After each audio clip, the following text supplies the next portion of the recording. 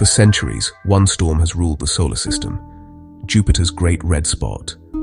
A tempest so large it could swallow Earth whole. It's been raging for over 300 years, longer than any storm we've ever known. But something is changing.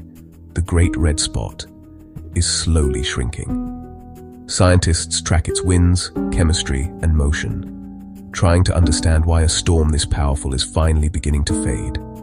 Jupiter's atmosphere is a delicate balance. Storms feeding on storms, energy constantly shifting. Even the mightiest forces in the universe aren't permanent. There's something poetic about that. A reminder that planets evolve, storms age, and change is written into the fabric of the cosmos.